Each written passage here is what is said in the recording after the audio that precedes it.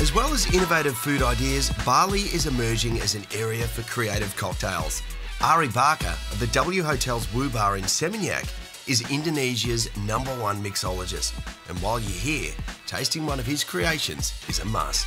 Firstly, what is this drink? It's incredible. For this drink we call apple nitro punch. It consists of apple juice, vodka, and then topped with the champagne. Also, we serve with the popsicle with edible gold content inside. I like this. Thank you. I like this a lot. Is this a popular drink here? Yes, it's one of the popular drinks here. Can you get these cocktails anywhere else, or are they specific to Wu Bar here?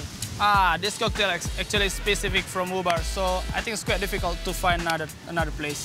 Wow. Did you design this one yourself? Or? Yes. You are a legend. Yay! Actually, I like that first one as well that we had, the martini. Yeah, champagne strawberry martini. Oh. Yeah, that cocktail is one of our best sellers. We combine our knowledge, we learn about the pastry to make the foam from the champagne. Tell us also a little bit about the new bar culture here and how does it sort of compare to the rest of the world? Yeah, in Bali nowadays, a lot of new bar also, the competition never stop.